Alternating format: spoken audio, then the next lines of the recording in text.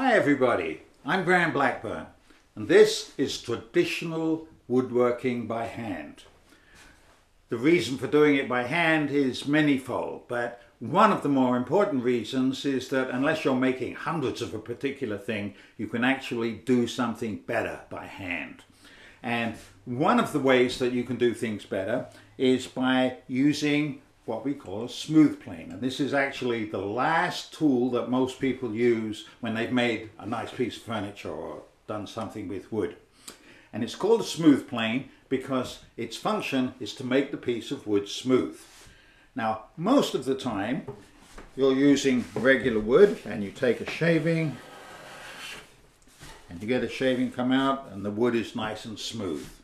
And that happens very easily if the grain is regular and all goes in one direction. But if you're making a really nice piece of furniture and you're using a piece of figured wood, then what makes it figured is that the grain is going in all sorts of directions. Here's an example of a piece of wood that has a really nice figure.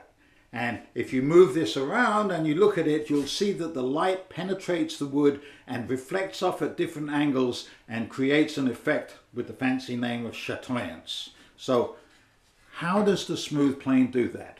Well, first of all, let's look at some of the smooth planes that you might run into. Here's one that's typical of the kind of plane that's been used for the last 300–400 years. It's called a wooden coffin smooth plane. Around the turn of the century, Stanley invented a tool, and this is probably the one that most people are familiar with, and this is a regular Stanley smooth plane. It's about the same length, does the same job. At the same time, high-end furniture makers, who always want something a little better, they invented a plane like this. So this is the one that we're going to be using today, and I'll show you how and why it works. Nowadays, with the increased interest in hand woodworking again, once again we have another kind of smooth plane, and this is a contemporary plane made at least twice as well as the Stanley plane. But they all have two things in common that we're going to talk about today. So let's look at what happens when you plane a piece of wood.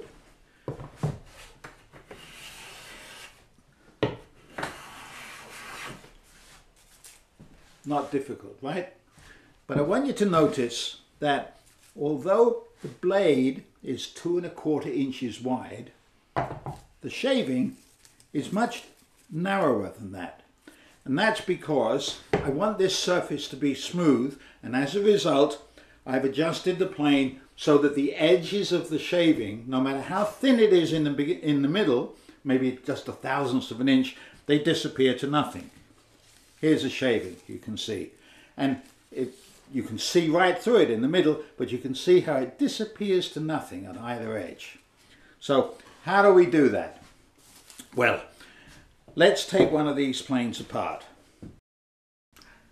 So, as I said, there's two things that make a smooth plane work. And the first thing is that the sole of the plane, that's the underneath, has to be perfectly flat, for the fairly obvious reason that you can't plane anything flatter than the flatness of the plane itself. So how do you do that? Well, in the old days, when we all used wooden planes, it was easy. A little bit of a catch-22, but you simply put the plane in the vise, and then you took another plane that you had nicely tuned up, and you simply planed the wood perfectly flat. Now obviously you can't do that with any of these metal planes, but it's still a very important thing. So whatever kind of plane you may have, whether it's a regular Stanley plane, whether it's a contemporary high-end Lie-Nielsen plane, or whether it's a turn of the century Norris plane, the first thing to do is to make sure the sole is flat. It's very easy how to do that. Take a piece of 1/4 inch plate glass, put a piece of 80 grit carborundum paper, wet or dry paper, retract the blade and simply rub the plane backwards and forwards on that abrasive paper, and when you can see that the scratches cover the entire sole of the plane, you know the plane is flat. It's that simple. Whether you're using your Norris plane, your Stanley plane, or your Lie-Nielsen plane, the sole of the plane has to be flat. The next thing that you have to do is to make sure that the mouth of the plane is no bigger than the thickness of the shaving that you want to take. Now what does that mean? What's the mouth? The mouth is simply the hole in the bottom of the plane where the blade sticks through, and you don't want to have any bigger gap between the cutting edge and the front of the front part of the sole than the thickness of the shaving. If you make this gap too wide, then especially when you're planing wood that has grain that goes all over the place, you're likely liable to get tear out. So how do we do that? Well, on one of these planes, it was easy.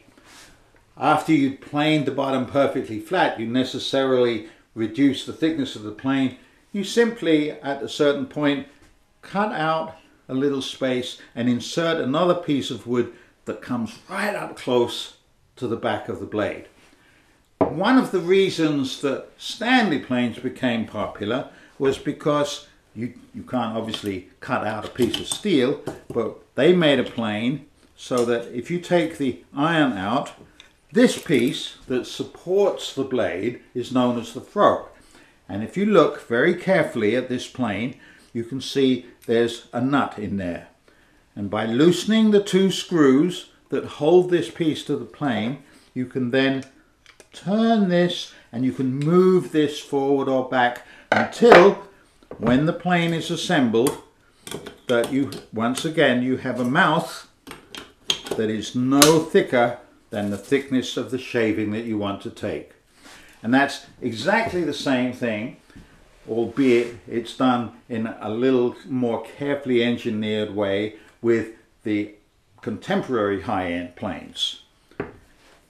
So those are the two things that you have to remember if you want your smooth plane to do the job that it has to do.